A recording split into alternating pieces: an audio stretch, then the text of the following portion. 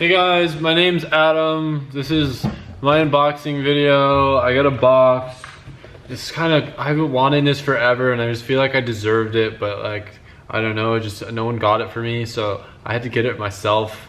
And I'm kind of bummed about it, but I got it from Japan and it took a while, but it's cool because it's from Japan. And like, I don't know, I talk about it on the gram and it's just gonna be cool and stuff. So to start off for this unboxing video, I guess you should probably be able to see the box. We're gonna be using a knife.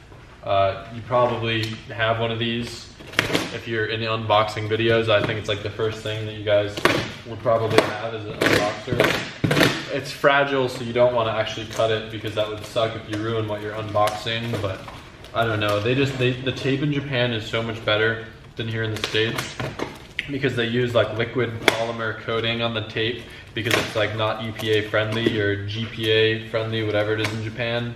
And it honestly, like, it's really annoying. I end up ripping the box instead. I don't like to show that side of myself on camera, which is I just get angry sometimes and just need to have it open faster. If you guys have any idea what this is, you'll probably be like way more excited than I am because I just deserve this, and it's not something that I'm letting myself be excited about because, like, honestly, I had my friend over in Japan overnight it because I couldn't wait the full shipping time, and it's such a crucial part to the build that I just had them send it directly to me, air freight. And actually, I bought it a ticket on an American Airlines flight, so it wouldn't have to wait, and not even Coach, because Coach is for peasants. So what we have in here is something very cool. You might recognize this brand if you know anything about what's cool in life. I guess we can open these. I don't know, I kind of like to keep everything new in box so it'll be rare and last longer.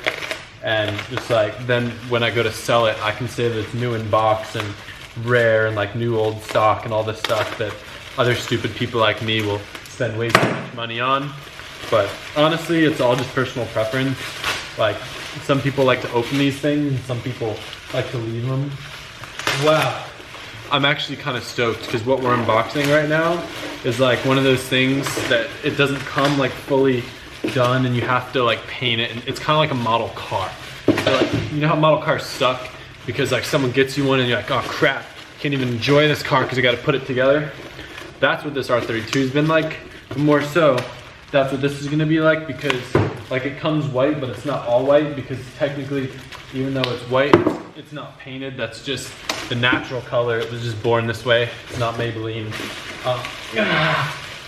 The tape that they use in Japan is just really, really, really not EPA friendly. All right, but anyway, as you guys can see, this is really kind of small to be like a normal wing. It sucks because it's really white and we could just put it right on, but it's not white here because it's like finished and stuff. So what we have here, I'm just so not excited about this. It's not like I've been waiting forever for this and it's gonna make the car 10 times cooler than it already is. But it's called a D-Max roof wing. It goes on the car and it converts it from an ugly sedan into something amazing, and I'll show you. No style. Style. No style. Style. Family car. Pimp mobile that gets all the girls. No style. Hot boy AF JDM soul points. These are actually super rare and I didn't want the haters getting their hands on any of them. See how much I care? I just walked out of frame. I don't even care about YouTube. I didn't want the haters getting their hands on them, so I bought two. Honestly, just to like flex on IG to be like, yo, look at my two dope new wings. But like, I didn't get one for my friend Tommy that also has an R32 sedan or anything. That'd be mean. Why would I do that? Like, I guess I should like cut the act right now because you guys probably see right through this fake JDM-ness. This isn't even real D-Max. This is JP fiberglass. It's real D-Max. All right, cut the crap. What are we gonna do today? I'm gonna get caught up on this double video day thing that I've been trying to do and failing miserably every single day. So we're gonna play with my big sheet of black plastic, all right? Walk over here. We got this giant thing on the wall. This is 4 feet by 8 feet of what looks like ABS plastic, but it's half the price. A friend of mine, Ravi, recommended me to go to this place and purchase what is called black plastic signboard.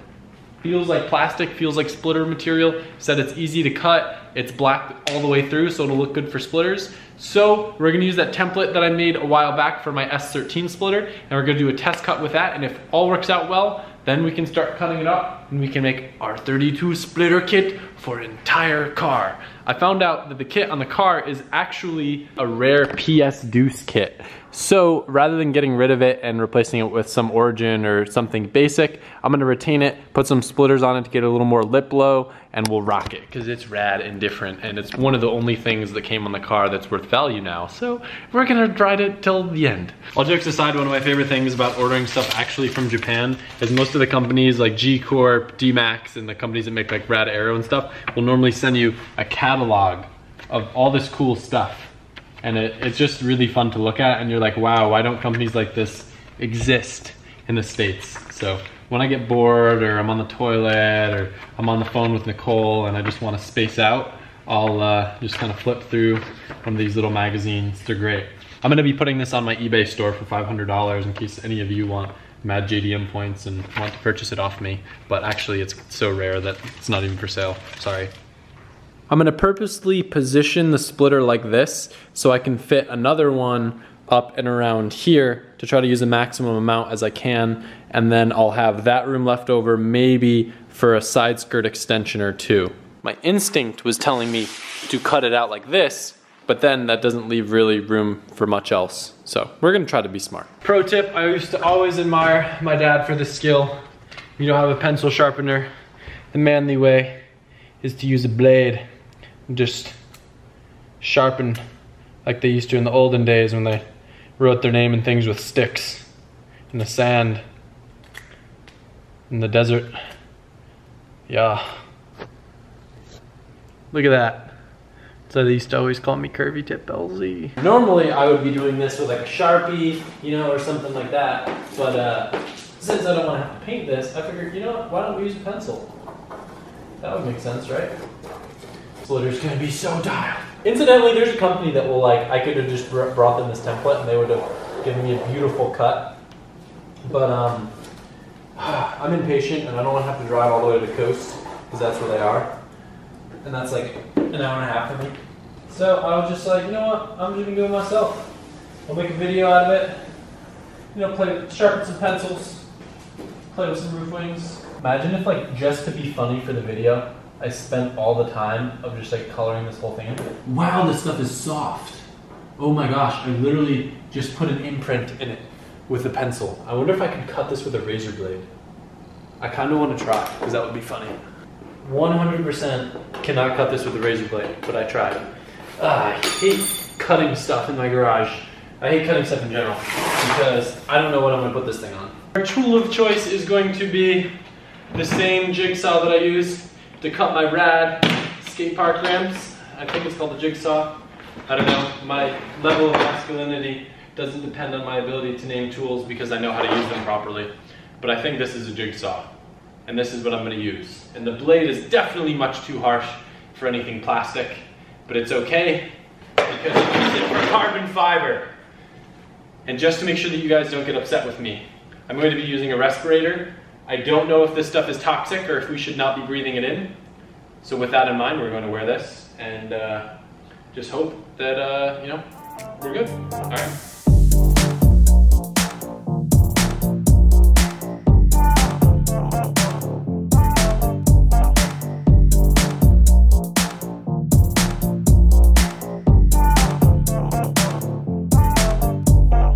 It's not totally perfect, but considering it's my first shot, other than a couple hiccups in the middle, of course the area that you see the most, it came out actually really nice.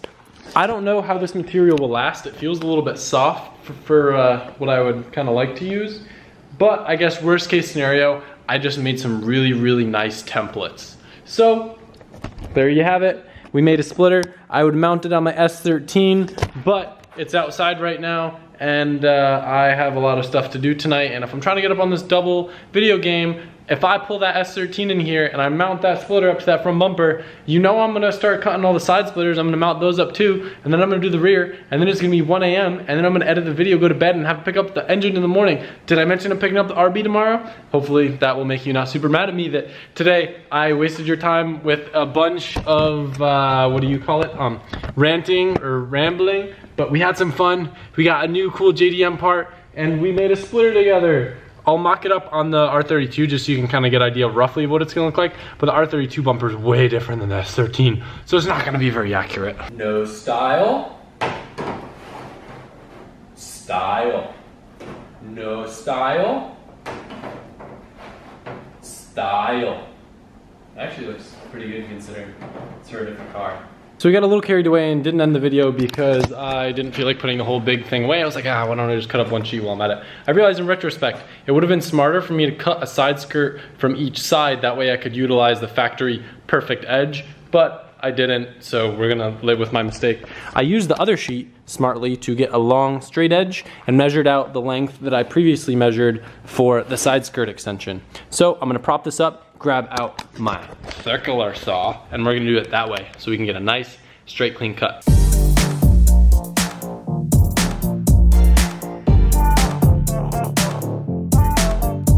Even though these are for my S13, I'll go ahead and demonstrate how rad they're going to look on the R32. We'll be making some for this car too, so don't worry. Wow, they're way too long for the R32, but that'll kind of give you an idea. Look at how sick that's gonna look. Wow. Rad car, very rad car. I like. Just to clarify too, these splitters do absolutely nothing. They're purely for aesthetics, mainly so we can look extra low without having to be so low that the wheels rub on everything. Just for reference too, each one of these sheets cost exactly $80, and we can get an entire kit for the front, rear bumpers, and both side skirts into one sheet, so we can do a full car for 80 bucks with this stuff. If this were ABS plastic, I think it'd be more like 160 for one of these sheets, but it would probably last much longer. Again, worst case scenario, we're just making some really rad templates. So I'm excited to get this stuff on the S13. Next time I have it up on the lift, it'll make it way easier. I'll just blast a couple self tappers in there, or definitely not zip ties because that really wouldn't work for this. But yep, that's it. Short video, but I hope you guys enjoyed it. I was pretty stupid in the beginning. No, I didn't drink. No, I'm not high. Sometimes I just get stupid, and sometimes I have a lot of energy. Other times I don't. We're all human, and tomorrow I'm excited. That's definitely why. I'm really excited to get the RB tomorrow and get to put it together. Special surprise tomorrow, by the way. Surprise guest helping us out. Can you guys guess who it is? I will see you tomorrow.